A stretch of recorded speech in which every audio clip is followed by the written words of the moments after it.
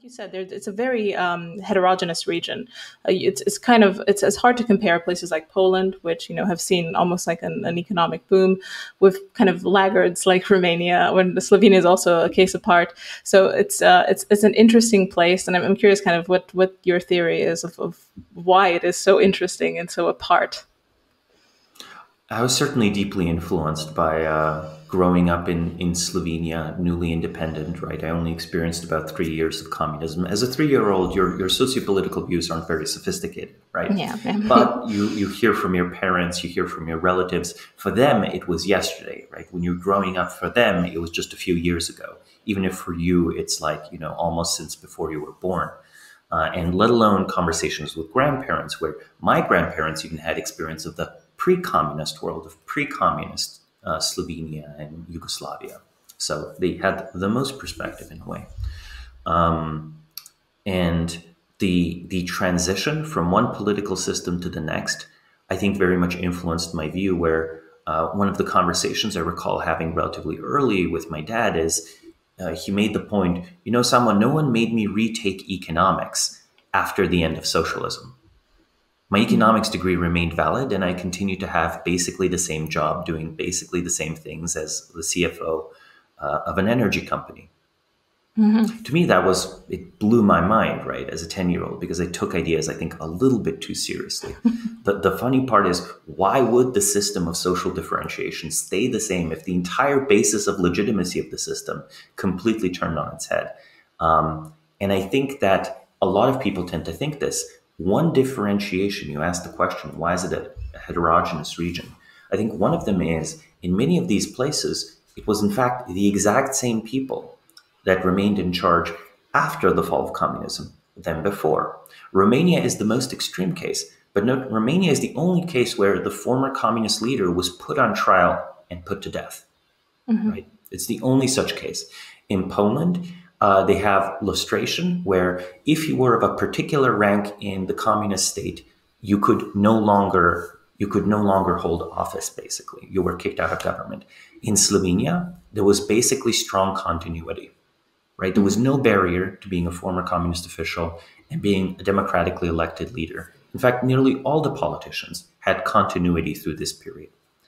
Part of that difference might be places where communism was mostly a Russian imposition versus, say, Yugoslavia, where Tito's revolution occurred semi-independently, though of course with British and Soviet support. And places where, like say in Ukraine or Belarus, right, like communism was also a domestic phenomenon because they used to be part of the Russian Empire, versus you go to the Czech Republic. The Czech Republic, for all intents and purposes, was kind of a Western European country. They had enough industrial potential in the 1940s that Germany's industrial potential went up a little bit when they annexed Bohemia, as it was called and as it's still called. So it's a differentiated region. So some of the underdevelopment, I think, is just a consequence of, it's not Western versus Eastern Europe, it's Western Europe versus the world. Western Europe just ran ahead very fast with the Industrial Revolution, right, and had a significant development advantage, right? Japan was way behind until arguably as late as the 1970s, and they had started trying to catch up in the 1870s, right, with, the interlude of World War II and the destruction of that. But still, it was clearly a trend line of industrialization, development, modernization.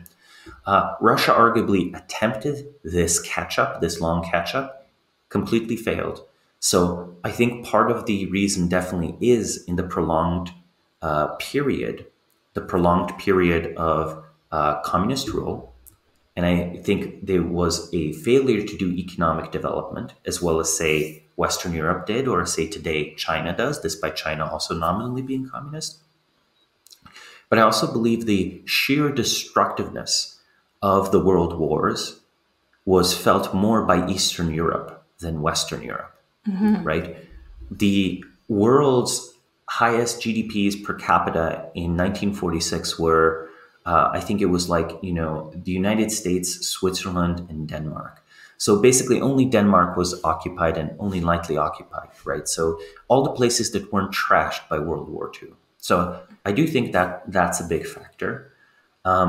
Another factor was, as I said, that they were late to industrializations, that they were adopters, second, third adopters, rather than the origin of the Industrial Revolution, as say Britain and maybe Belgium were, and then a little bit later also Germany and to a lesser extent France and America. These two differences, I think, actually explain most of it. I think explanations related to, the Orthodox Christian world versus the Catholic world, I think they're exaggerations. I think, say, the cultural differences between the Orthodox and Catholic world, well, very important, right? Orthodox being, Russia, Romania, Bulgaria, Greece, Catholic being, Italy, France. These are comparable to the differences between the Catholic world and the Protestant world, right? No one's going to convince me that, say, I'm staying in Portugal right now, hiding from COVID in quarantine like everyone else is. Portugal, I think, is as different from Sweden as, say, France is from Russia, right? But I don't think the difference between France and Russia is that much greater than the difference between, say, Portugal and Sweden, right? The integration of the common world is very much the same. And Russian leaders have been looking towards the West and emulating the West for a very long time. St. Petersburg, Russia's second most important city, founded by Peter the Great, who literally spent time incognito in the West, I think it was in the Netherlands, looking at how ships are built. But he literally went on a personal expedition with his retinue to find the experts who knew how to build ships and build a new port city in Russia to make it westward facing. But even engaged in cultural reforms like taxing beards to try to just get the Russians to look more Western. Right? Yeah. So Russia has been a peripheral part of the European system for a very long time. It's been reforming itself to match innovations. Sometimes it even produced innovations, such as, say, cultural innovations like ballet as we know it, right, developed in Russia, 19th century Russian literature. But there was a grand social experiment that failed. There was terrible devastation from the worst war in the last 200 years. And, finally, it just wasn't the core. It was the periphery. It wasn't the place where the Industrial Revolution started. Today in Eastern Europe, these different legacies still reflect, right? I mentioned, say, Poland and the Czech Republic. If the geopolitics of World War II were a little bit different, these would have been Western European countries by most people's reckoning. Right? And the other difference is, do you have continuity with the previous government, or do you have a complete break with the previous government?